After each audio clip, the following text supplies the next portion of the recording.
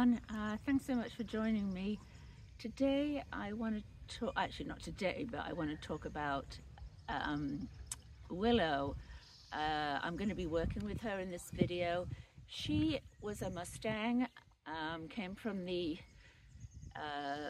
Ridgecrest Corrals, and then I believe she was in some sort of Mustang Makeover type show.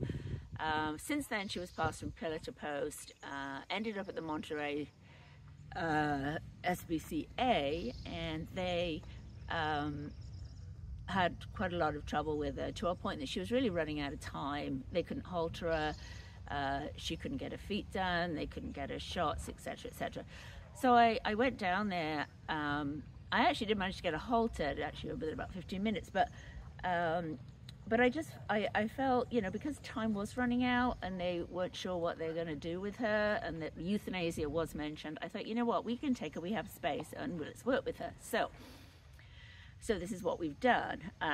Now, part of her issue is her back hind, in fact, back left hind, in so much as she will kick out. I mean, and kick out quite violently too, if you try and get hold of it. So I came up with an idea. I think I read it somewhere, but that we just look at it maybe from a different angle. So I want to show you what I did. Enjoy, feel free to comment, and don't forget to subscribe. Thanks so much. Sorry, her left leg. And she's got a lot of power, you know, so I just don't think she's connecting her front to her brain to her body. So we'll see. Anyway, that's a theory. So that's what we're going to be doing. So stay tuned. Okay, so this is Willow. Willow has had issues for quite a long time regarding her picking up her left leg, and I read this somewhere, so I think it was some sort of scientific research about horses and their brains being disconnected on one side to the rest of their body. And so I've been sort of experimenting with Willow, because I actually think that there is an issue with her on her left side, not so much her right. So what I've been doing is, so I've been going to the right, now bear in mind, she's actually, see, she's so reactive that she moves that all the time.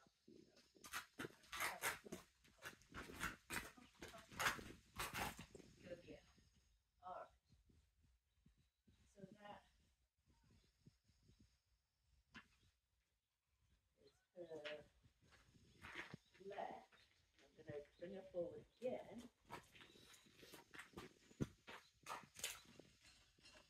And this is her right. And now you can see the difference. I'm sure you can. She's not tracking backwards, and she was looking at me with her eye. I go again. This side. She doesn't really want me on this side. So here we go, and I'm doing exactly the same. See how she's moving? I'm not asking her to do anything, but she's moving away. She's not looking at me like she is the other eye. She's actually,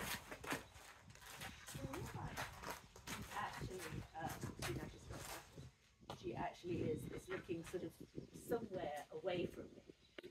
So here's my theory. Anyone can correct me if I'm wrong. Come on,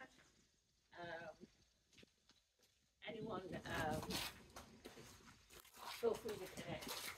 I think that there is definitely a disconnect between what's going on in her brain, or here, and the rest of her body. Perhaps because she's only been worked from one particular side. I don't know. But I'm guessing that's it. So if she's only been worked or done anything from one side, she's not registering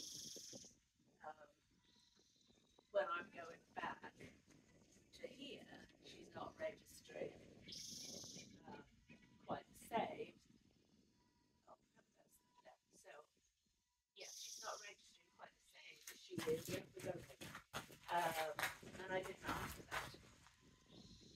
Whereas again, say the other side, I think, so I actually don't think that she, even though she might, she knows I'm here, but I don't think she's actually seeing me. And this is hard to explain. So this way, she's got her eye on me, and she sees what I'm doing on this side. So she sees me if I'm here, but doesn't necessarily move. And I'm not asking her to move anyway. But when I go to this side again, you usually want to get round. And then this at this side, you can skip out of this. And I do exactly the same. She's not looking at me, she's looking over at the white car there. I don't know whether you can see it. No, we got a better response that time. So my point is, I'm going to start working her only on this side. I'm not even going to bother with the other side, only on this side. And I'm hoping that if I do that, that'll fix the problem. So I'm going to come back to this with you guys maybe in a week or so, and we can see if you've made any progress. I don't know if you can see her back feet, but they haven't been trimmed in a long time because she literally will kick out that right since the initial is working this side again from different angles. So again, this is the side that she really doesn't like. So every time she's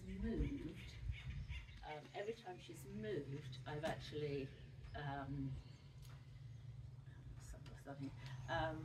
I've sort of just gone on that side and actually I've not put a lot of pressure on it. I've just had her walk around me. And then when she stops or when she doesn't back up, I've been just releasing that pressure. So let's see how we get on. I'm gonna. She's not even now. She's not as reactive as she was in the beginning. I'm not really putting a lot of pressure on.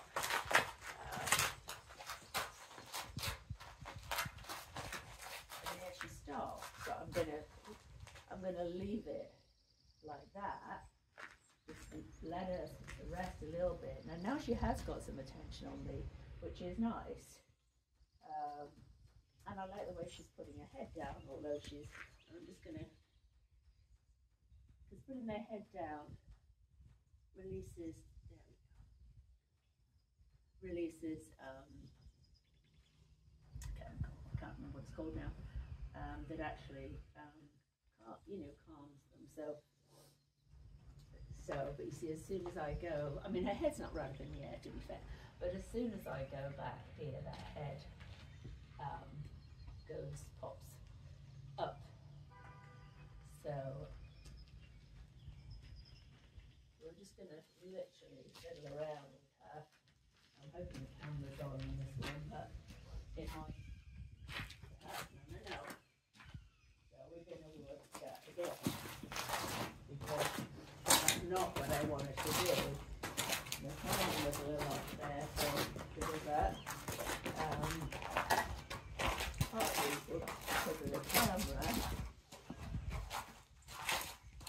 So I might go out of each shot. I'm sorry, I don't have anyone to actually video for me. I don't know those videos there. And I'm going to stop, back off. Good girl. And we're just going to stand a minute. So this kicking out is become well, okay, she's clearly, this has been going on a long time. She came from the SPCA. She was a hoarder situation. They couldn't handle her. She was, she wouldn't even let them halter her. So I went down there originally just to sort of assess them on anything else and to see if we thought there was anything that could be done. So they hadn't been able to halter her, so I you know, I just went in, she was in a stall, so I went into the stall and I sort of just leaned against the wall, didn't really do anything, didn't really look at her. And then eventually I just sort of put a step forward, and actually, she was very curious about me, of course. And then, I should look at the food. Did I say? But you know, I'm going to let her do this because I like the fact that she's coming in towards me like this.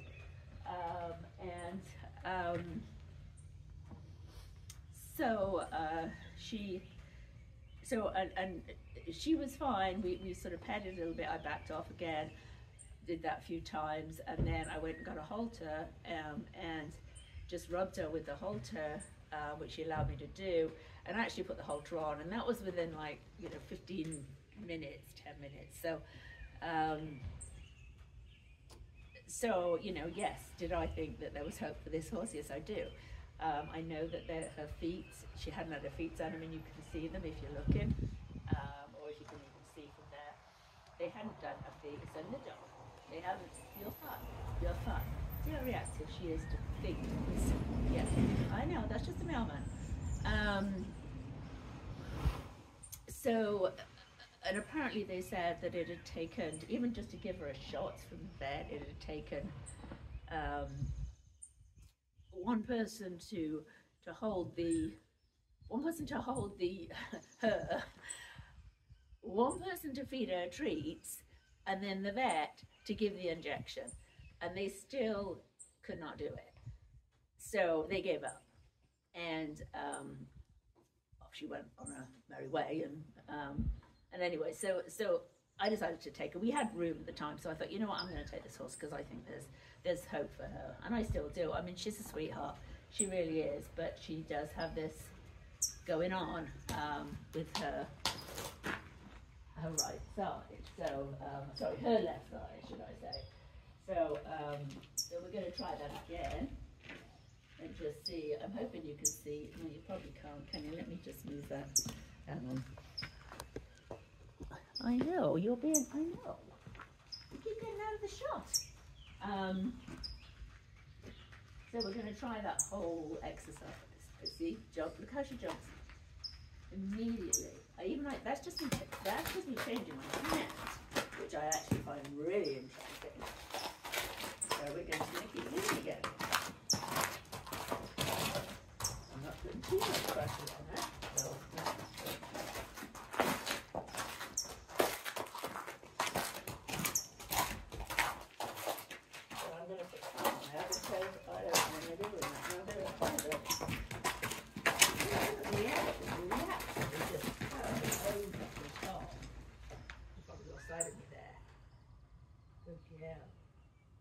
and she did stop, but she backed up again.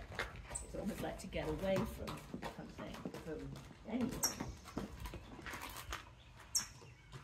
So, we'd rather just chill a little bit again, and then we're gonna start again. Maybe she knows the camera's here. I don't know. But this is gonna take some time. That's what I'm trying to say. Not generally. What's going on this side? So I'm literally just, right, let's go forward because you keep getting that camera shot. Come on. So I'm just gonna, there we go. Good girl. No. No. She says, no, I am not doing anything. There was a softening there, so I'm gonna let go. And yeah, I know there's a lot of people who don't like this pressure and release, but to me this is so soft that it's actually not we're going to do that one again, different hand,